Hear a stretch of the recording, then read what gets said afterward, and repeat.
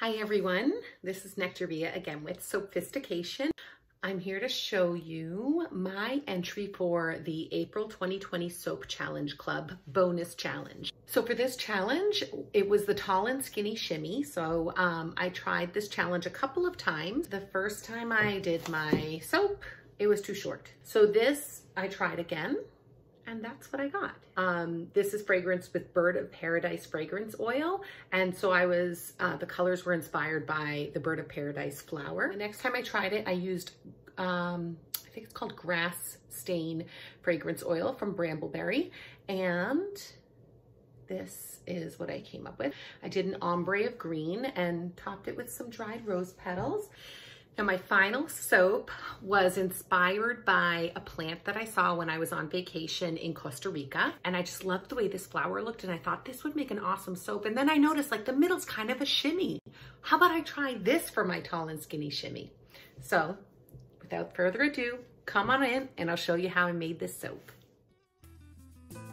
I added a bit of kaolin clay to my lye solution, hoping that that would keep my soap from being too green.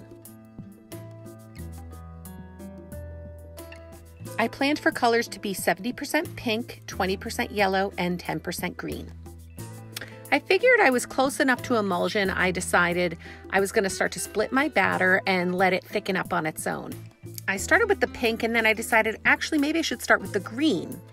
And then as I poured it in, I thought that 10% just doesn't look like enough. So I recalculated and went with 50% pink, 30% yellow, and 20% green.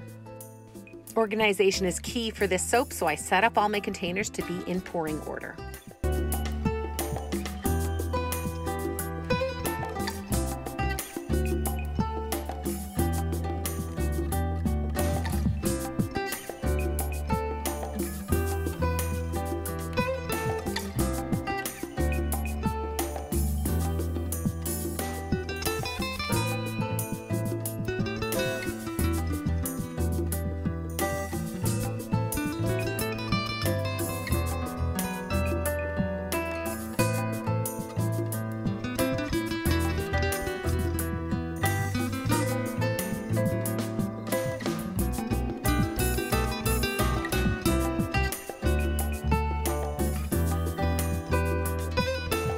It's a good thing I was organized because I thought I was ready to switch and then I realized I forgot the pink.